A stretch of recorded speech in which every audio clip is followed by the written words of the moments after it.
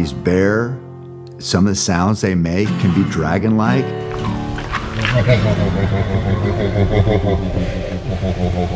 If you're gonna kill a big old boar, bush dragon describes that thing. You'll hear the sound, you'll see the bush move, and then here comes a giant boar, bush dragon.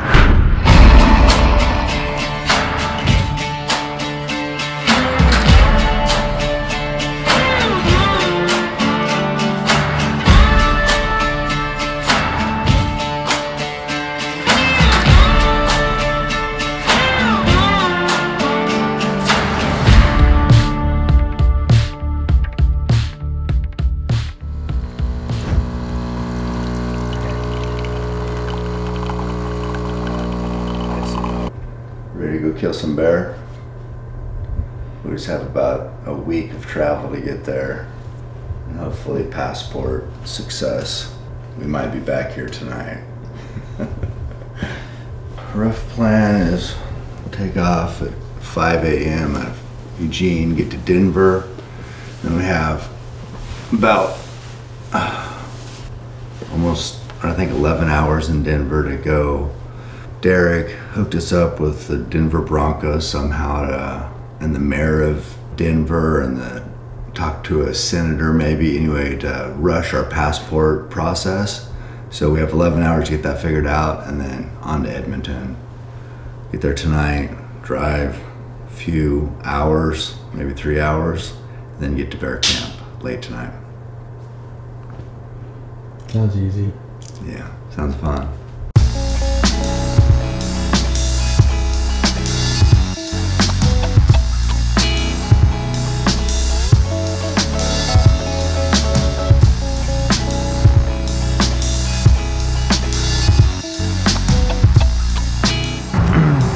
So 4 hours later, we got the passport, we're going bear hunting.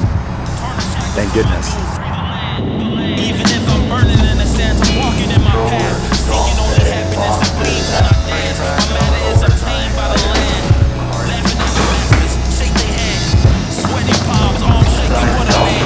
Leaving all the muck in the sand. I'ma breathe, I'ma be a man. It took a little while to get here. Got here at 9:30 or 10. Now it's 11:28.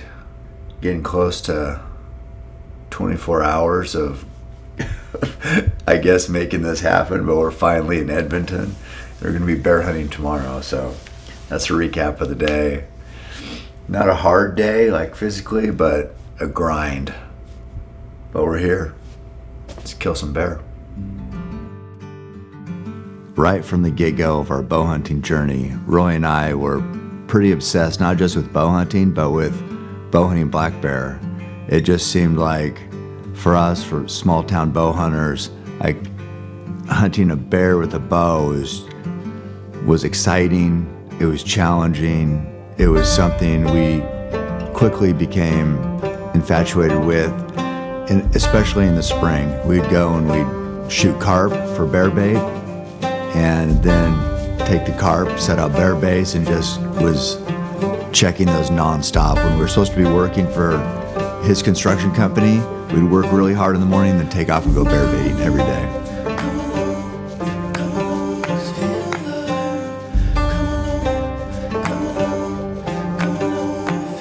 Roy started bow hunting the year before me, so he started in '88, I started in '89, and just like that 1 year advantage and experience that Roy had on me, he had the advantage in hunting pretty much the whole time. Along the way of hunting together for, decades, I learned a ton, but a lot of it was, following his lead.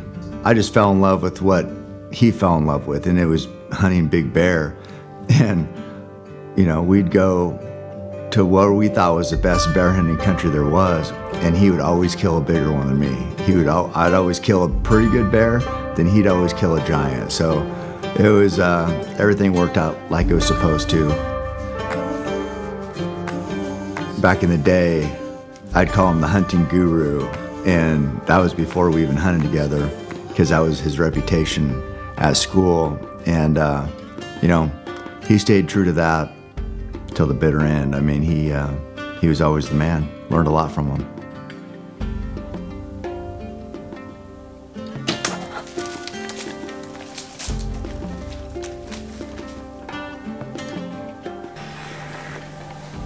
Yes, yes, yes.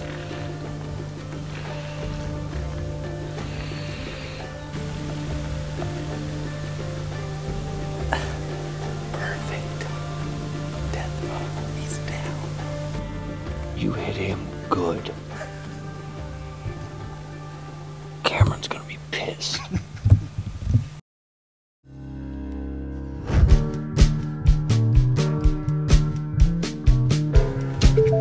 Made it.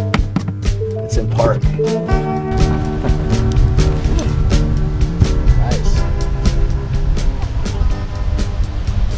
Over the hill. Fucking went quite a ways. That was pretty good. Kip Folks, he's been just a great friend for years now. He hunted with Roy and I in Wyoming for elk. He was with me when Roy fell. We were hunting in Colorado at that time when Roy died. So Kip he's been there through thick and thin. We've shared a lot of great hunts. We've, grizzly hunted together. We've black bear hunted together a number of times. So to have him in camp is just like, one of my best friends there. Plus, he's always got the best stories. It's like shit's always going sideways or some big disaster and he has to overcome it. I think this time his truck almost slid in a beaver pond. Last time he about cut his thumb off, had to go to the emergency room. I think I told him just to put super glue on it.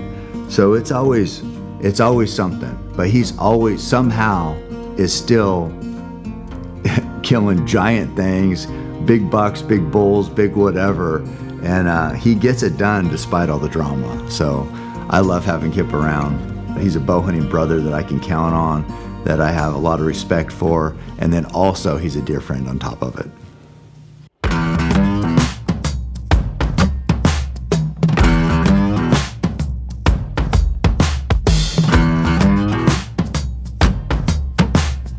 The Rivets, they're outfitters up in Alberta, Canada. And in 2013, John sent me a message and asked if I wanted to come up and try my hand at big Alberta black bear. And he said, they're big. I like killing big old males. And I said, well, can I sit on the ground and hunt them? Because I've killed, 50 out of a tree stand.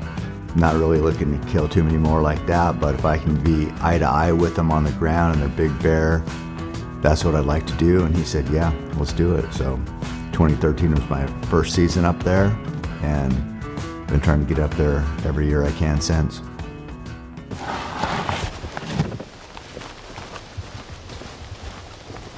Bear can be tough to identify as far as male or female. That's the biggest advantage to baiting, is you get these bear in close to you and you know you're gonna kill the right bear. I know whether that bear is a boar or a sow. I wanna kill a big male bear. You can tell that by its body language, by its appearance, by how it acts.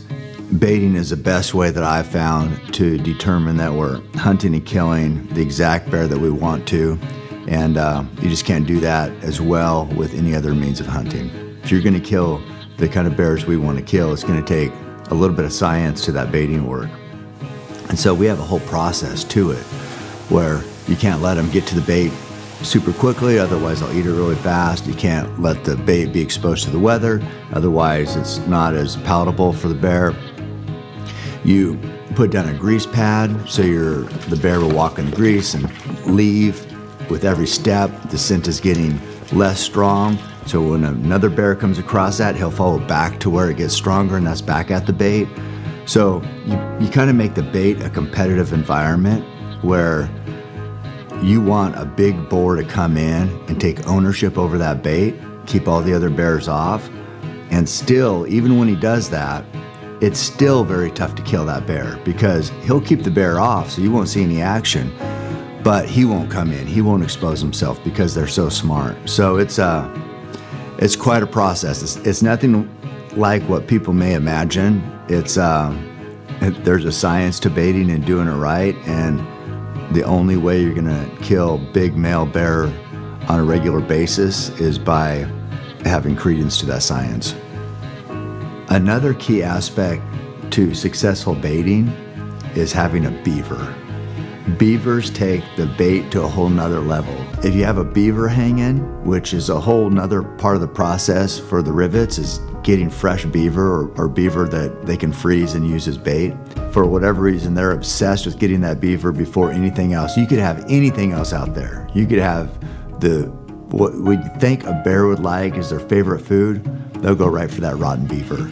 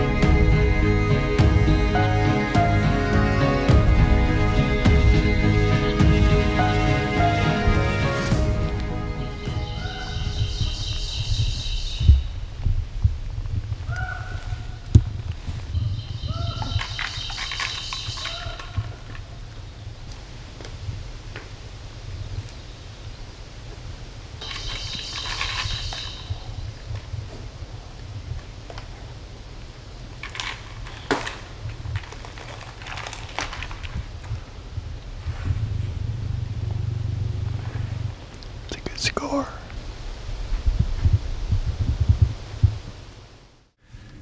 It was a kind of a shitty day to hunt. Windy, rainy, terrible bear movement day. They don't like coming into baits when everything's moving all around and can't use their nose because it's too windy. So tomorrow's supposed to improve. Kind of got our feet wet today and saw some bear. So tomorrow's gonna be great. Can't wait.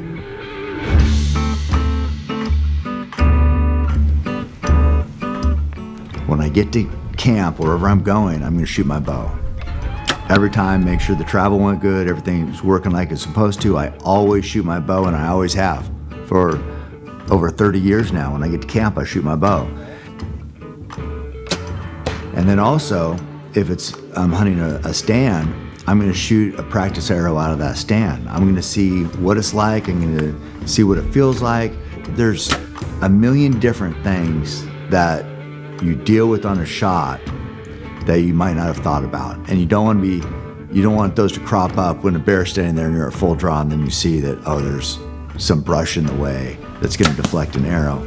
So I always make sure I do a practice shot at the bait. Gives me a lot of confidence, make sure my bow got out there in one piece. It's not just, here's what you should do, but I have proof on why it works. So yeah, take the extra steps to make sure your equipment's working like it's supposed to. Make sure when you're in the blind, that arrow's flying like it's supposed to, and then be very disciplined on making a perfect shot and offering that bear a merciful death. My thing is I talk shit regardless of outcome. Yeah, that's good. Does that usually go well? Talking shit regardless of outcome? Yeah. Yeah, because it makes me look cool in the moment. Yeah. Then just cut out the moment the results. later, we just edit that shit out. Yeah. No, it doesn't always work in my favor. Best arrow gets a wolf. What? You make the rules up after I shoot? Is it really gonna matter though? Bitch, watch this. I don't really think it matters. I mean, you're not gonna shoot that fucking thing at that target. Yeah. You'll never get it out. It is kind of like a field point though, I think you're right.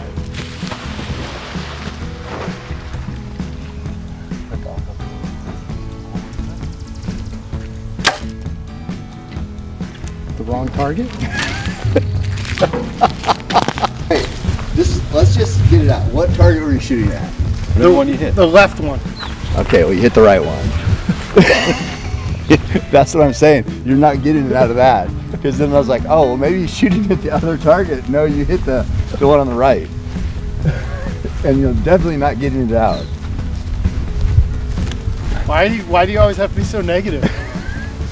Which spot? The center. Just making sure.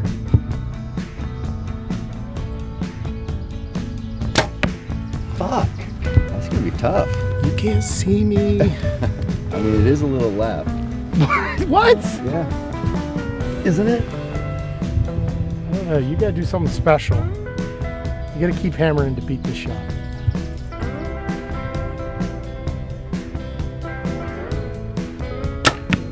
Oh, shit. We might have a tie. From center. Do you take left or low? I take low. Low is always better than left. You got shoulder blade. Shoulder blade? I'm a quarter inch off. No, I got heart. You just caught the shoulder blade. Shoulder.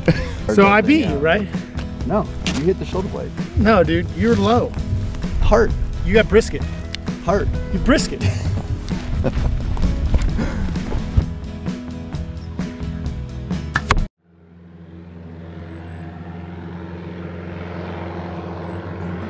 Roy was obsessed with giant bear, so we'd go to Prince of Wales, Alaska, because rumor has it that's where the biggest bear were.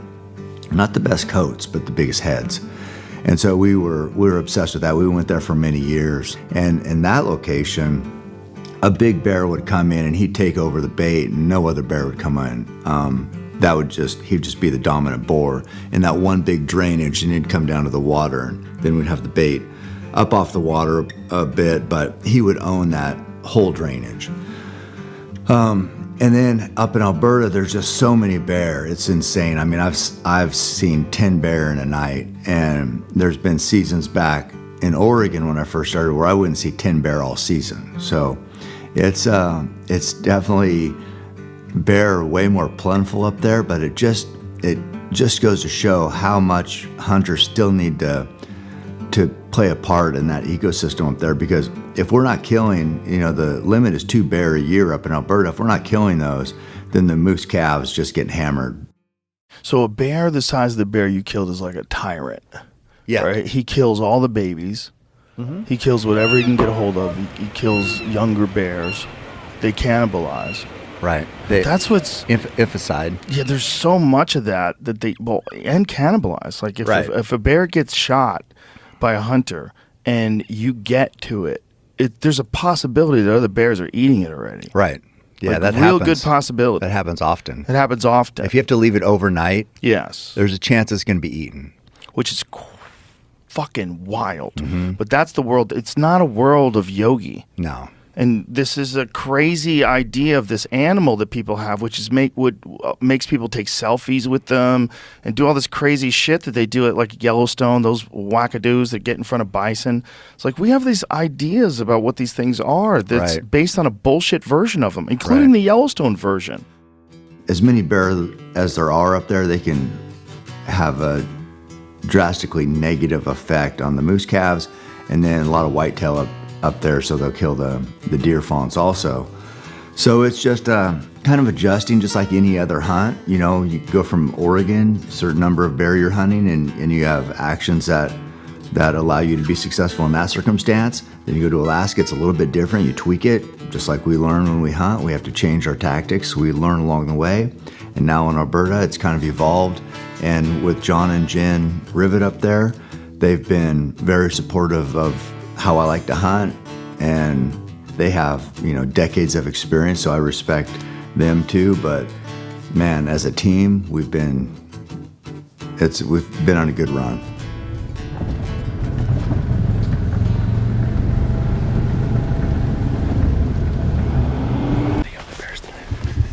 This is our backup. This is our backup. We don't have a gun tonight, so I'm gonna keep the machete handy. I like it.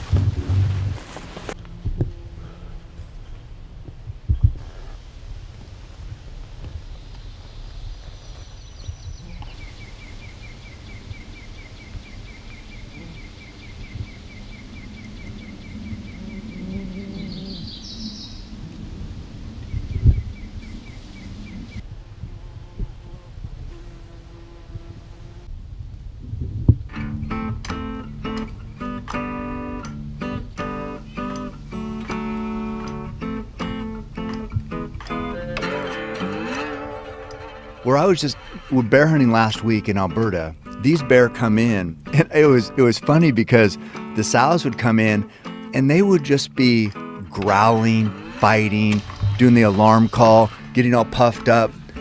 And I'm like, why would you be so mad at somebody you live with every day, right? Yeah. But they are just so competitive.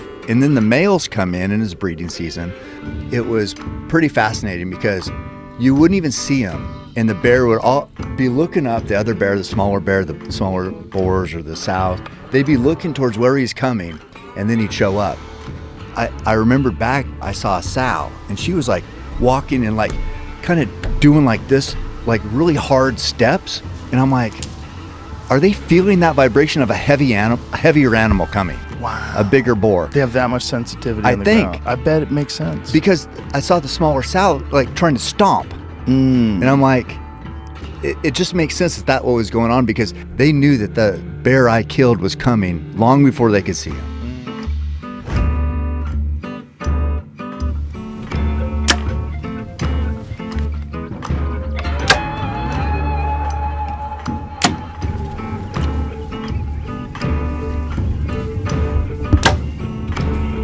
Where are they? Mine's consistently to the left, but it's dead center. Is it? It's to 4 inches to the left. Nice. That's good shooting. I don't know what's up with this. A little bit off, a little bit lefty. Oh, dead center. Bitch, we can stop shooting now. That's what we do. Hey, that practice actually worked, eh? Don't act surprised. You actually really I good. always act surprised when I hit a target at 100. So, word of advice for all those little kiddies out there that want to keep hammering: shoot like him. So we're way back in the bush. We're going to a bait that's never been hunted. You always think that it could be the biggest bear ever because it's never been hunted. So there's these bear back here, because it's so vast, they get old, and that's what we want. Big old boar. You get to a bait and you see poop like this. Brand new bears that have never been here. No, or else there'd be oats in there. That's good. The rut's on. There's bears moving in and out of here. Big trails everywhere. Just gonna get this brushed in a little bit, but it's got a good background already. I mean, it's pretty thick right there, so they'll be looking here. They won't be able to see us. In Oregon here, Roy and I had, I guess, from 89 to 94, where we were hunting deer, elk, bear. In 94, they outlawed bear baiting and running dogs. So we didn't really run dogs to get bear or lions, but we definitely bear baited. So after 94, by and large, we were pretty much done here in Oregon, baiting wise. Then we went to Alaska and we came up with something called bear crack. And this was just a little mixture. A lot of people do honey burns, but we really put some thought into it. So we would have honey, marshmallows, and Jello. And you see the smoke and the scent wafting off through the trees. Sometimes a bear come back in here when we're cooking this up, they can't wait. We'd also fry bacon, and then we'd fry bacon and dip it in the Jello bear crack. So we'd have candied bacon, which I actually ate some of it myself when we were up there. It tasted so good. But those bear, they couldn't take it. And sometimes I'd be cooking bear crack and they'd be like right here, just like, okay, you need to get out of here, I need to eat that. But in Alberta, because there's so many bear, it's pretty intense to try to cook bear crack up there because there's too many bear, and they'll just come in and they might try to take it right out of your hand. So it's a little risky to do that. So we haven't even really been doing bear crack since I've been hunting Alberta. Started it when I first went up there, but then now it's evolved and got a system, and it's not really necessary now.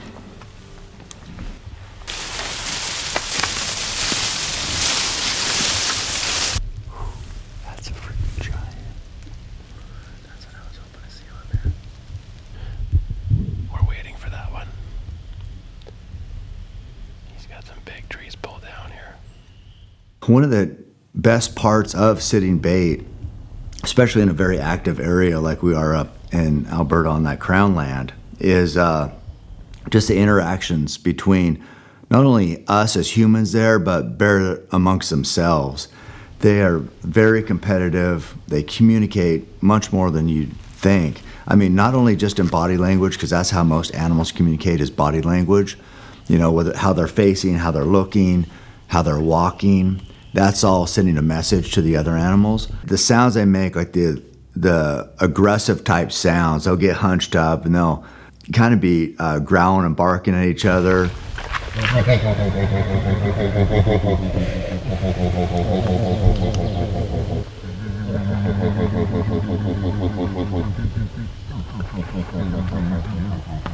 If you weren't sitting there watching them, you'd wonder, where in the heck is this noise coming from? It can be pretty haunting, but when you're watching them, it's very special. Bear can go from being aggressive with each other to walking right over to, if I'm sitting on the ground, right over to me. And at that time, you're wondering, see, it was just fighting a bear or getting ready to fight a bear. Now it walked over to me. What's it thinking? Did it think that it got disrespected or run off by an aggressive bear, so now it wants to take out that aggression on something smaller than it, me sitting there on the ground?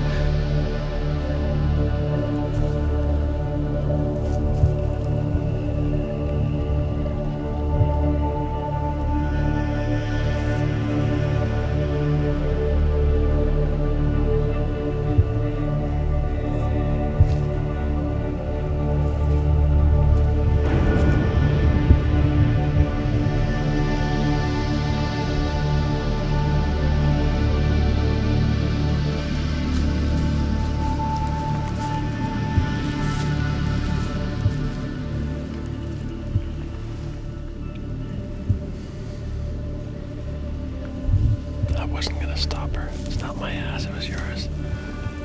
I said I wasn't gonna stop her. It's not my ass, it was yours. I loved it. How's that footage? There's always that kind of fascinating interaction between bear and hunter and bear that I cherish. I love those moments. I love just being that closely involved in wild animals, especially black bear. They're pretty special. I was thinking, you know, they were almost fought. Then I'm like, is she just pissed and now gonna? She's coming to pick on something. Yeah, that she could beat up. But would have been good footage. Just keep recording. You can read a bear. You can read a bear's body language, just like anything else. You know, there's bear that came up that I didn't even really lean forward. I wasn't even worried about, and they were feet away. Because you can tell. I mean, I'm not saying that a wild animal can't snap and maybe catch you off guard, but I think you can read an animal. There was a bear that had kind of looking, you know, side eyes and kind of doing like this, back and forth, just staring at you, moving its head, but keeping its eyes locked on you, just waiting for one slip up to where it could react. But I had my knife and I was like, no, and just no, like that. And that is way different than if I would have been panicking, backing up. Two completely different scenarios. Panicking, backing up might have led to a charge. Me being aggressive, well, of course you don't know what they're gonna do, but in my experience, if you're confident looking down and saying no, it dissolves the situation. But I'm not saying I could never screw that up and read it wrong, but that's usually what I do, and it's worked out pretty well. Haven't got torn up yet. It's pretty good.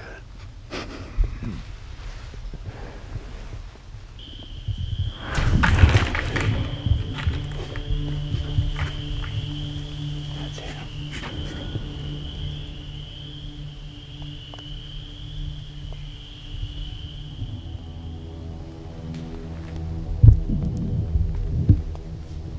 When the target bear comes in, like this season, it was the 7 foot 6 inch bear came in, big male. It's the only bear I wanted to kill that we saw. We had, I think, one trail cam picture of him. They had never sat there. But when he came in, then I'm focused on, I just got to make a good shot. I can't force it. I've seen bear take what you think is a good hit and shrug it off. If you don't get a perfect arrow in them, it's gonna be a long day. With that giant bear that came in, I wanted to get an arrow in him. I wanted to in the worst way, but I've learned that lesson before of forcing things. And there's a fine line between being aggressive and being smart. And I was dancing around it.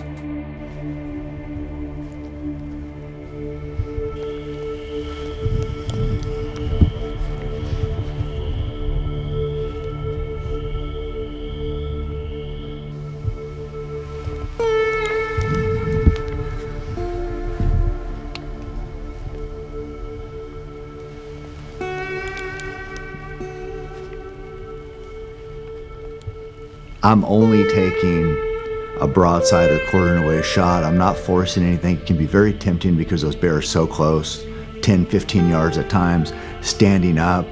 You know, the 3D targets have bears standing up, so you practice those all the time. You kind of think you're better than you are, maybe. And then I've found that when a bear stands up, its vitals, I think, hang a little differently, so its lungs might be a little longer and thinner than they normally would. If they're attached to the top of the chest cavity and they're hanging down, I think that's a wider target than as opposed to if they're standing up.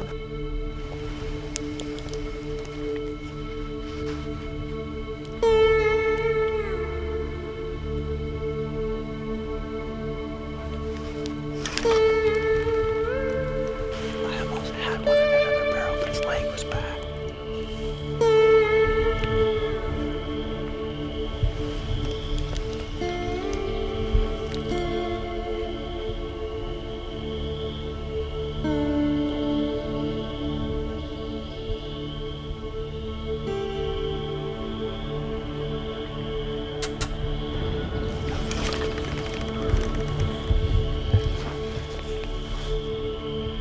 When the bear would leave, when he'd come in and I didn't shoot, I'd second guess myself. There's no guarantee he's coming back. So I thought, was that my chance? Did I just blow it? And for a while, I thought I did. I mean, he disappeared for a while and I'm like, how did I have this bear at 15 yards and I, couldn't get an arrow in him? I have a lot of respect for an animal that's been around and survived in the woods that long. So I don't want to disrespect how hard he's worked to survive for so many years by making a poor shot on him.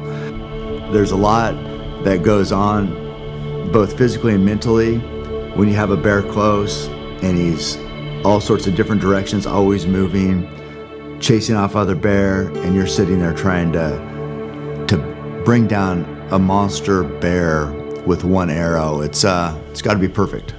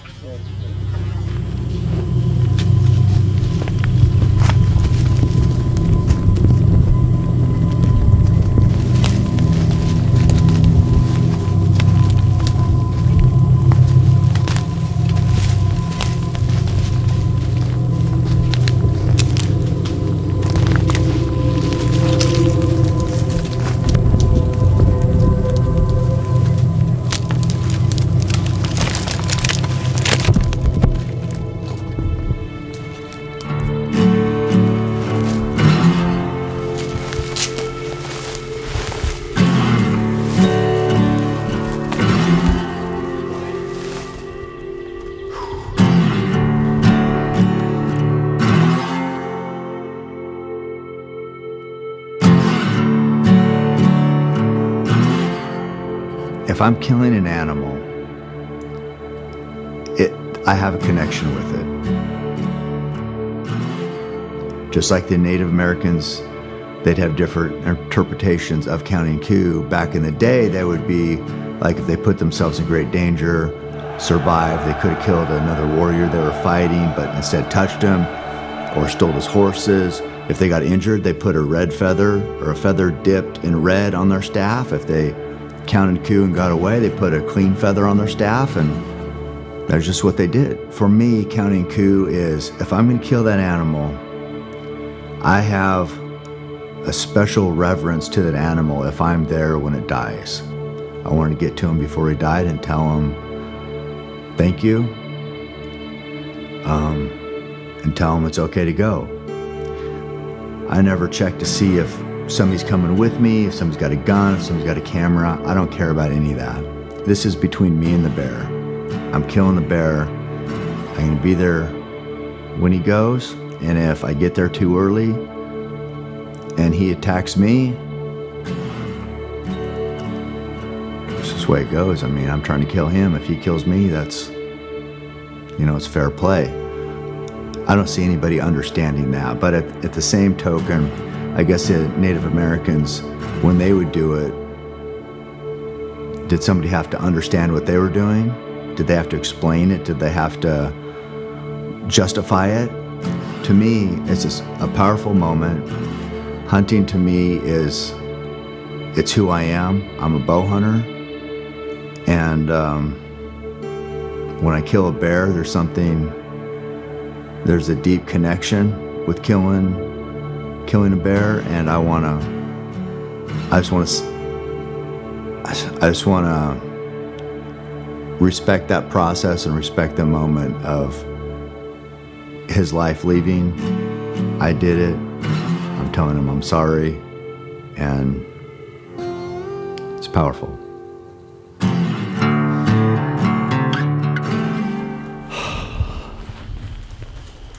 Man, he looks big right there. He went further than I was. Normally they don't go that far.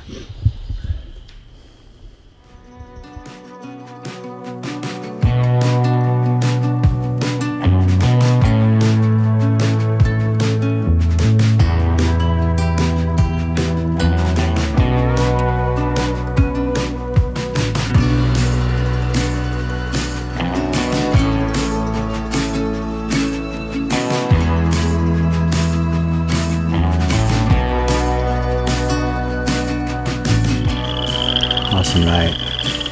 Live for nights like tonight. Absolutely live for it. Guys like this.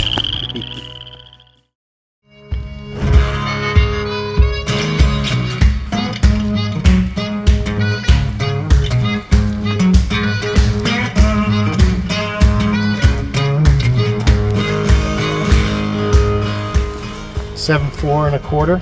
Yeah. So 7.4 and 7.8. Yeah.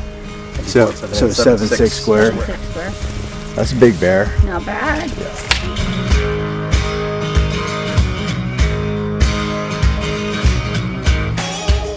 12 and 3/8, 7 and 1/8. Yeah, 19 and 4/8. 19 and 4/8. That's beautiful. Yeah. That's a great freaking bear. 19 and a half. I don't think people realize how good bear meat is. In fact, I saw there was another outfitter that commented on my social media page and said that he's had, I don't know how many clients, but not one of them has taken the bear meat home. So he was questioning whether I really did. Well, my answer to him was, you've never taken me. If I kill it, I'm gonna eat it. And the bear up in Alberta, no different. We took care of that meat, stayed up that night, skinned out the hide, got the meat off, the back straps, the back hams, the front quarters, the neck meat, everything. Took it, packed it in ice, checked it in his luggage, flew it home, had to pay, I think like $600 to get two coolers home of 147 pounds of bear meat, and took it to Gates Family Tradition Meats here that does some of my wild game processing to have them make summer sausage and pepperoni. Right Dude, here. we're eating bear pepperoni. It's delicious. It's So very, good. very good. That is so good, and that's Yeah. bear. And Oh, people are yeah. like, oh, you can eat bear? Summer sausage. I've had bear summer sausage. It's delicious. It's it's no different than if I kill a deer or elk, it's gonna come home to my freezer and it's gonna fuel me.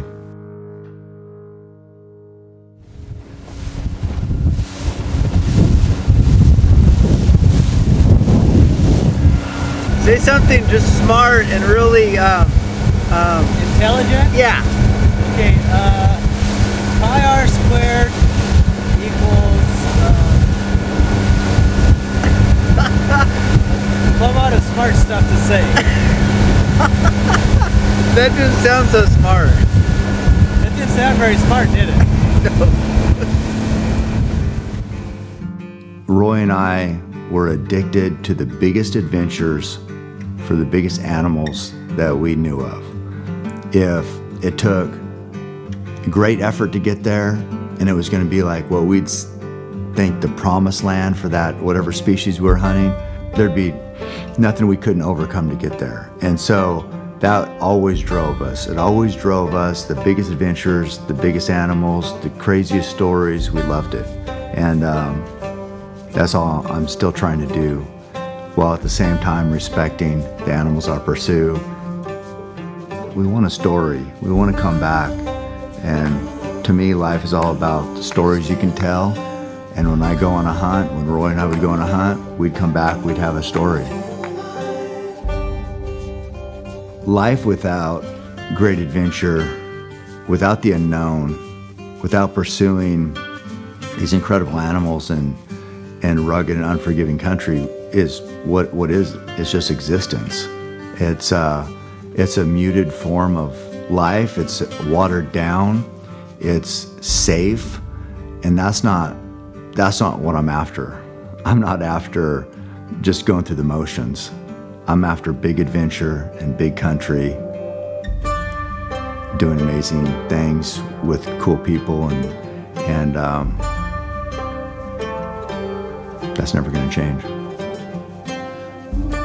Roy took a good Bruin that's probably a potential Boone and Crockett, and Jim right through the heart of just a gorgeous pelted black bear. It's pretty exciting.